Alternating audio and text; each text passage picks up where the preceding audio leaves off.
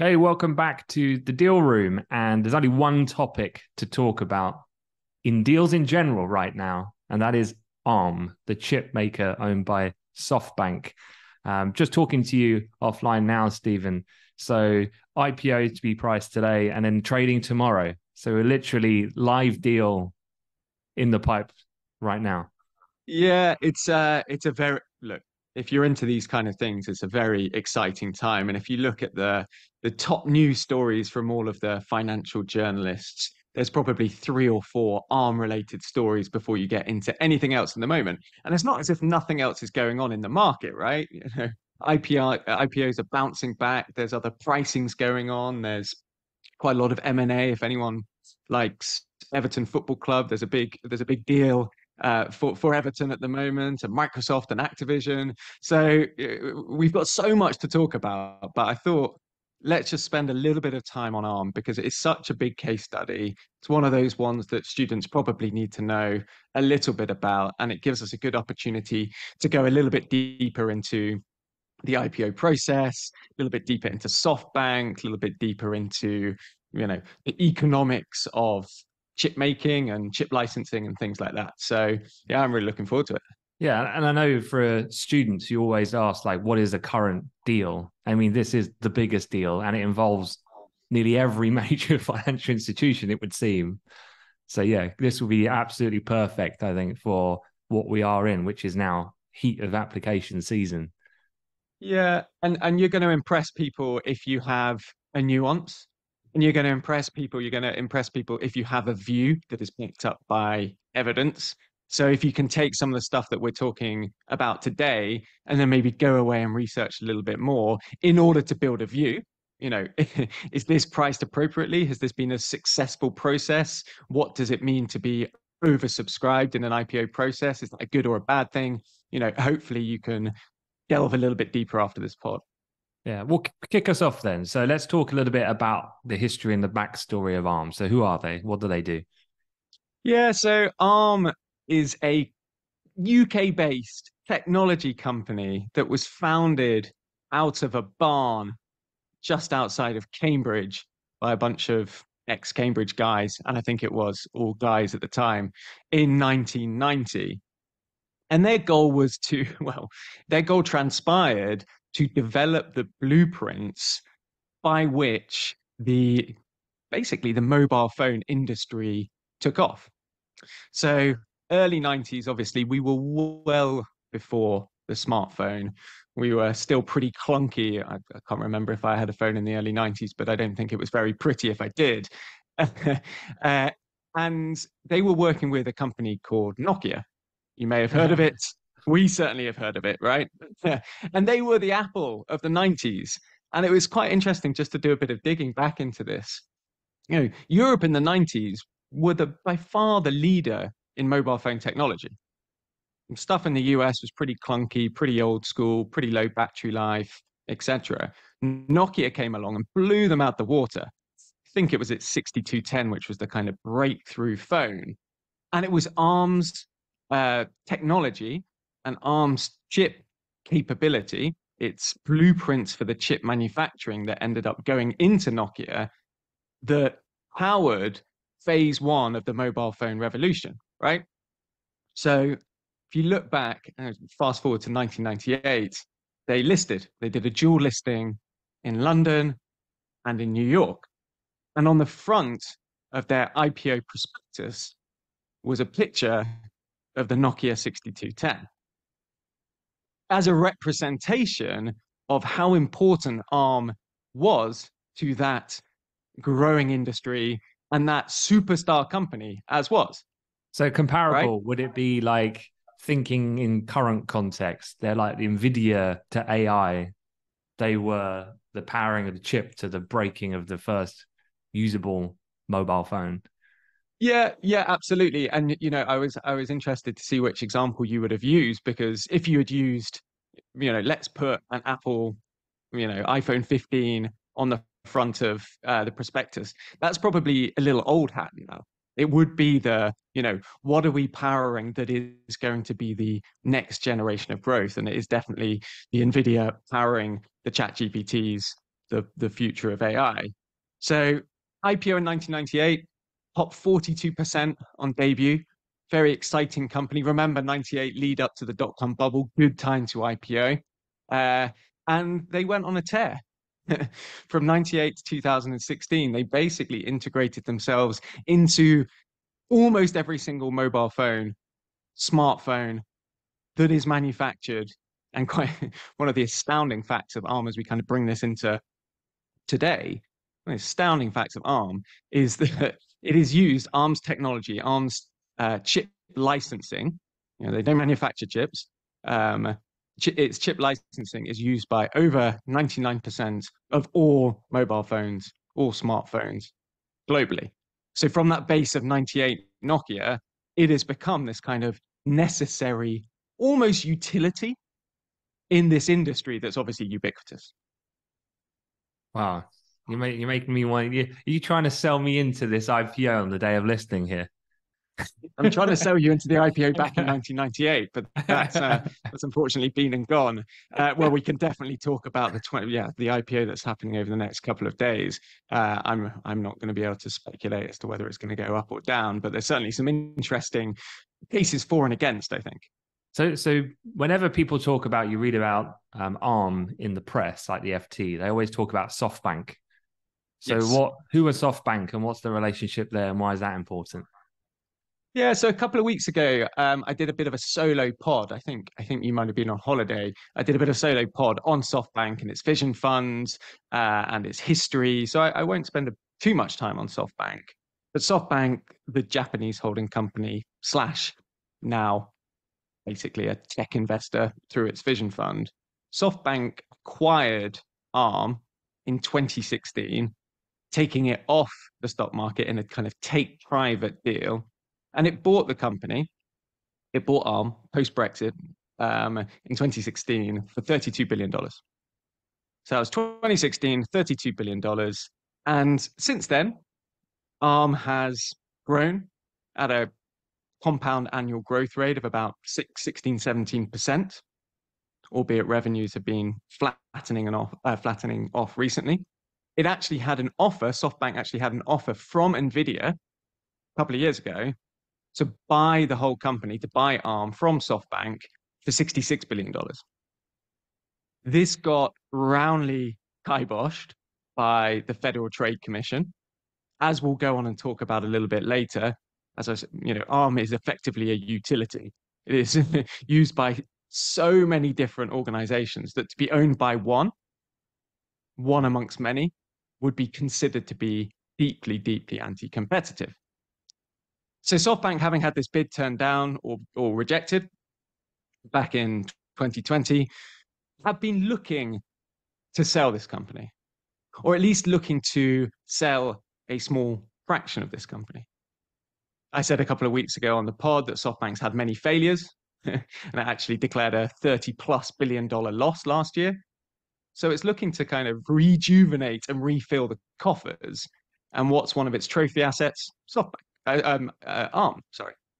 So it's been going through this process of trying to IPO, trying to raise money through an IPO by listing ARM in order to go on what Masayoshi Son says is the counteroffensive. He wants some money in the bank to go off and continue to invest after a few quarters of down investing. So you mentioned there, one of the things was they've been growing on compound, but then flat revenues, you said. So how do you construct this pitch book to IPO now if the company's got flat revenues? What are they saying? What's like this North Star that they're promoting to get the value, to get some people so into this listing? Yeah, it's super interesting because they are being valued. Well, the price range for the IPO is $47 to $51 a share, which at a $51 a share would give the company a $52 billion market cap. And this means that it will, on launch, trade at about 28 times, 25 times trailing 12-month revenue. Revenue, not profit, not EBITDA. So it is looking for a pretty chunky valuation. under any circumstances. Nvidia's on a 37 times market capitalization to revenue multiple. So that's the North Star. But Nvidia and ARM are very, very different companies. As you said, Nvidia has been growing very quickly. ARM's revenues have tailed off, have flattened off. So they're trying to sell this story of an extremely high technology kind of engine. I think on their prospectus it said that they are the brain of everything, right? which is a pretty lofty thing to say, isn't it? But they are the brain of everything. They are a powerhouse and the necessary part of the infrastructure of modern technology. So that's a pretty nice sales pitch. But why isn't their revenue growing? Well, the answer to that is in the gift and the curse of having 99% coverage of their major market. So it is lovely to be to derive revenue from 99% of all smartphones. That's great. And it means that your revenue is probably not going to trail off too much. But where's the growth story? Yeah. The fact of the matter is, they only actually generate a few cents for every chip put into a mobile phone because they're just licensing the blueprint in order for the chip to be manufactured. So it's, it's a good story, kind of monopolistic position, but it's also, where's the growth coming from? And I think that's probably what you're getting at. Yeah, and I know that before these things, it's good to beat the drum and get out there and kind of pound the street. And I read a piece about in New York last Thursday, ARM, as they're talking to potential investors, they were talking about cloud computing. And they were talking about the cloud computing market, of which it currently only has a 10% share. And they foresee then definite room, as that's an area to penetrate that they can expand in. They're expecting to grow an annual rate of 17% through 2025. I mean, 2025, that's not that far away either. And they're talking about, again, it's good to drop it in, right? And that's based on the back of the advances in artificial intelligence, of course. And, I'd like to know how many AI mentions there are actually in the prospectus when you actually trawl through it, just to juice up the excitement a little bit. Well, yeah, it's interesting. And I think, again, it's a good bit of advice for any business model that is seeking ubiquity. It's effectively ARM has become so essential that it has become a utility. But because it is a utility, it's become the price is effectively it's driven down to to not very much, a few cents in every single phone. So it's having to figure out. It's actually having to pivot its business model not only into new markets, generative AI, cloud computing, that's those were definitely buzzwords in the prospectus. But the CEO has been touting, Rene Haas, has been touting a new way of engaging with clients, which is more of a spoke. We are going to design something that is bespoke for your particular use case, whether it's autonomous driving vehicles or whether it's your particular smartphone evolution that you want someone to help be the brains behind, the brain of everything. Mm-hmm. So if you go bespoke, if you go from software as a service to an enterprise model, your fees are much, much higher. Obviously, there's more work, but at the moment, it's a really interesting stat. At the moment, ARM's gross margin, so revenue minus cost of goods sold, ARM's gross margin is 95%. It's basically a utility, right? You just sell licenses. Their model is licenses and royalties. So, so they can probably afford to do a little bit more bespoke stuff, a little bit more work on the cost of goods sold line to bring that gross margin down in order to drive their revenue. And I think that's probably the growth story that maybe that we're buying into. Yeah. And I read that there's nearly 30 banks on this deal. And I know that when I normally read about deal flow, it's normally tagged on to the end. There might be 2 or 3 advisors on a deal. There's nearly 30. So why so many? And how does that work? What's the hierarchy in that perspective? Yeah, it's very unusual. And I think I put out a post, deal of the week post a few weeks ago, trying to understand why there are 28 banks. I mean, first things first, this is a big IPO. They are trying to raise hopefully over $5 billion. That's not an insignificant amount. They're trying to raise from investors across the planet, across the globe. So they are looking at investors that have they are looking at banks that have deep investor networks in the UK, in Europe, in America, in the US, and in Asia as well. So you need a decent amount of banks to cover that spectrum and give a relatively high degree of certainty that that $5 billion, it was actually trying to raise $8 to $10 billion earlier on in the process, and that their ambitions have been slightly scaled back. But even when there are a lot of banks on a ticket for an IPO, usually there's still only one lead advisor, lead sponsor. And in this case, there are four, one of which is Mizuho, which is an interesting one because you've got JP Morgan and Goldman Sachs on the other side of the ticket. So they've got a number of lead banks all splitting the top tier of the fee cake amongst themselves. So Mizuho, for example, I read an article yesterday. They're looking to get, I think it's probably going to be about a $19 million fee day for them. Times that by four lead banks. Then you've got to pay the other 24. And we haven't even spoken about, and these are all banks on the IPO ticket, kind of underwriting banks. There's a bank called Rain Bank. I don't know if you've come across these guys. I think we might have spoken about them in the context of Manchester United. They're a boutique US investment bank that are very close to SoftBank.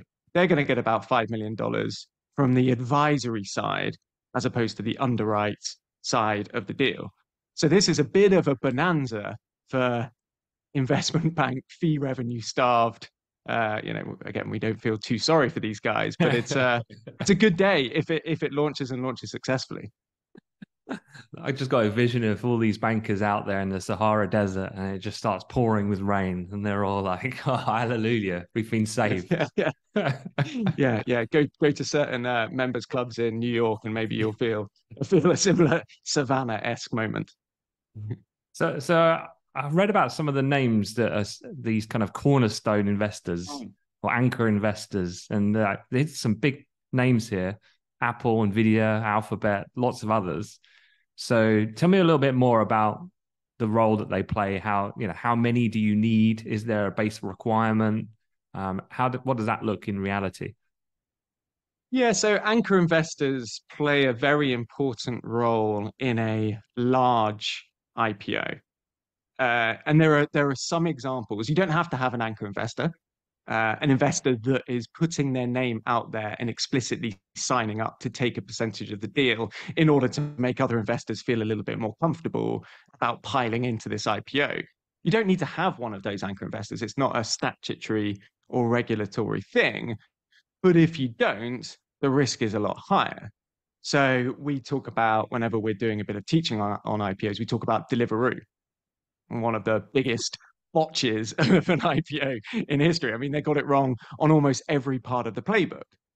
But they also didn't have an anchor investor. And that anchor investor is usually a large institutional investor. If it's a UK listing, it's probably a UK institutional. They didn't have an anchor investor. So there was kind of no tethering, no anchoring, and the IPO absolutely bombed. So in this case, what's interesting is that the anchor investors are not institutional investors, they are clients. These are all pretty core customers of Arm. And this is why I keep going back to this kind of monopolistic utility angle. These guys are both so essential to the infrastructure that makes all of these companies that have come in as anchor investors, whether it's Samsung or Alphabet or Apple or Nvidia, that makes them successful. But they've also driven their kind of cost, well, their value to these companies to a few cents in every chip. So these anchor investors, and I said, as you said, I think that there are 10 of them, they've committed to buying $735 million of this IPO. So if this IPO is going to be $5 billion, they're taking about 15% of it. And that's important. 15% is a decent lock-in or lock-up of that IPO, but it's more a signal to say, all right, we are the clients. We care about this company, Arm. We are not going to let them, we are going to continue caring about this company, Arm, because not only are we the client, not only are we the customer, but we're also the investor.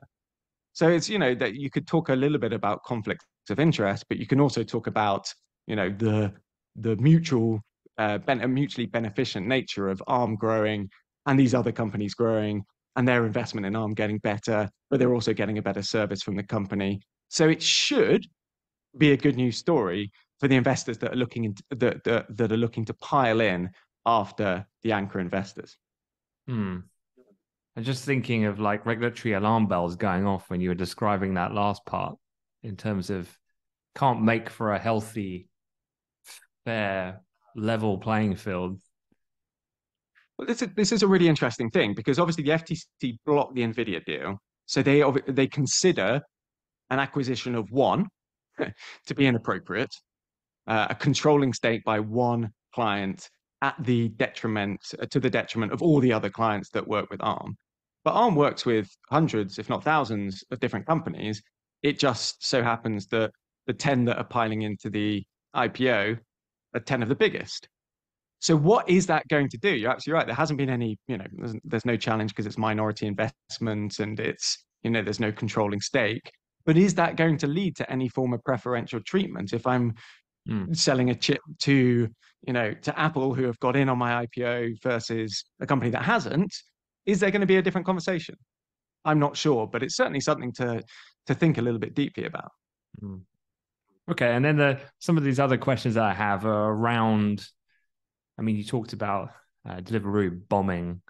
I've heard, reading reports, the talk on the street is that this is the complete opposite. It's like 10x oversubscribed. When I hear that, I naively think, well, the bankers have got too cautious.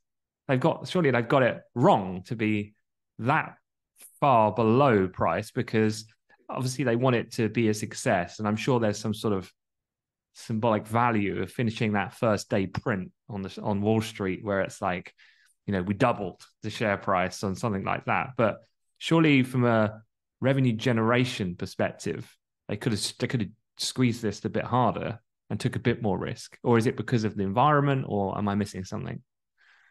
Yeah, there's a number of things here, and it's very good to try and unpack this. So the price range that has been set by the banks in consultation with the anchor investors and with SoftBank is $47 to $51 a share.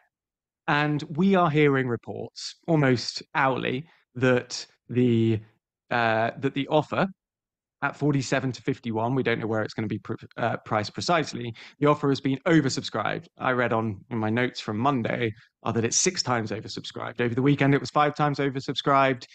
Yesterday, we were hearing it's 10 times oversubscribed. So what does that mean? Well, theoretically, that means that for about $5 billion worth of shares, there is about $50 billion worth of investor interest and subscription to this IPO. Now, that sounds great. That sounds maybe like, oh, gosh, well, certainly it will come out at the top end of the price range, $51, but maybe that price range should have been $52 to $56, which I think is your point. A couple of things here. Firstly, the banks do still have the option to price above the 51. And a lot of reports are talking about them adding an extra dollar onto the top end of the price range. So that today, we'll find out today it prices at 52. But that still goes, oh, what? But still 10 times oversubscription. There's a few things to note here. I think the most important is when I subscribe to an IPO as an investor, it's not a legally binding subscription. And often these institutional investors and hedge funds who actually get, hedge funds don't tend to get a massive allocation, possibly because they can go short as well as long, and the long onlys tend to get a bigger piece of the pie. They go in for a massive subscription, knowing that they're going to be allocated down quite significantly, But B, they want optionality. They want to be able to go, at the time, yeah, I'm in for all of this, or not so sure. So 10 times oversubscription is just kind of it's interesting, and it builds up a bit of hype.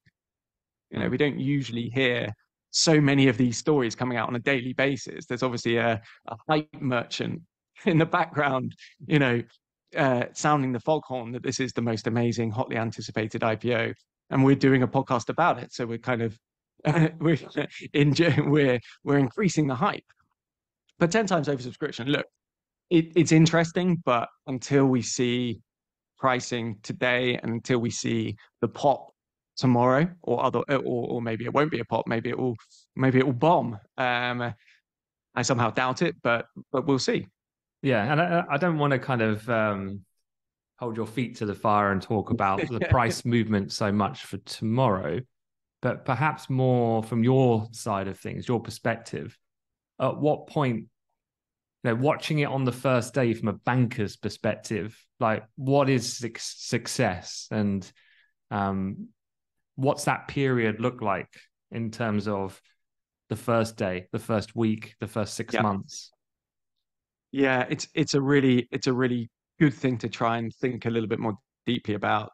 So again, we've spoken about I think Carver on the podcast a few weeks ago, which popped over 100% on debut, which means that the shares I think were priced at $20 a share when the bell was rung, and then by the end of the day it was at $40 a share, and everyone's going, "Gosh, did the investment bankers miss a trick here? Did we just woefully underprice?"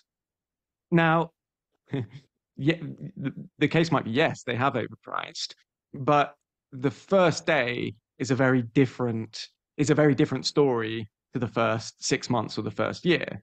So the first day, kind of anything can happen. Facebook bombed on day one. Other companies pop 100%. It's often due to kind of this speculative mania on the long or on the short side. But a lot of these anchor investors and a lot of these investors in the IPO have a lockup period. So they do not get to trade on the price for for 30 days or 60 days after the IPO. So what you actually want to see is not necessarily day one pop, but you want to see, price on day one of issuance, price on launch versus price in 2 months' time.